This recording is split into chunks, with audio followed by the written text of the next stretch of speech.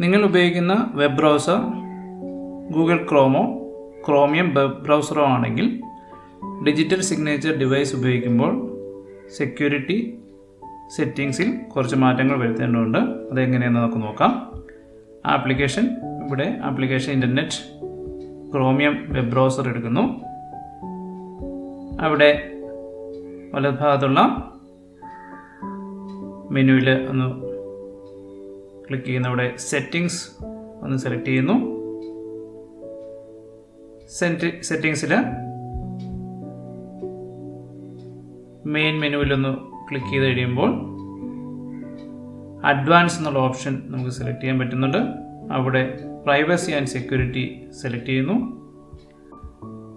അത് താഴേക്ക് വരുമ്പോൾ മാനേജ് സർട്ടിഫിക്കറ്റ് എന്നുള്ള പോർഷൻ ഉണ്ട്. അതിലൊന്ന് ക്ലിക്ക് ചെയ്യുന്നു. അതിൽ അതോറിറ്റീസ് സെലക്ട് ചെയ്യുന്നു. അവിടെ ഇമ്പോർട്ട് എന്ന് ക്ലിക്ക് ചെയ്യുന്നു.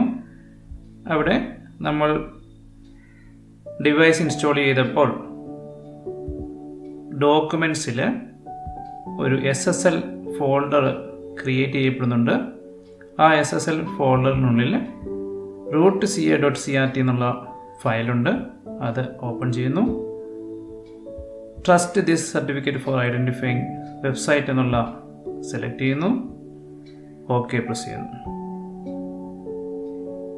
അപ്പോൾ ഇത്രയും മാറ്റങ്ങളാണ് നമ്മൾ digital signature device chromium web ബ്രൗസറിൽ വരുത്തേണ്ട, സെക്യൂരിറ്റിയിൽ വരുത്തേണ്ട മാറ്റങ്ങൾ.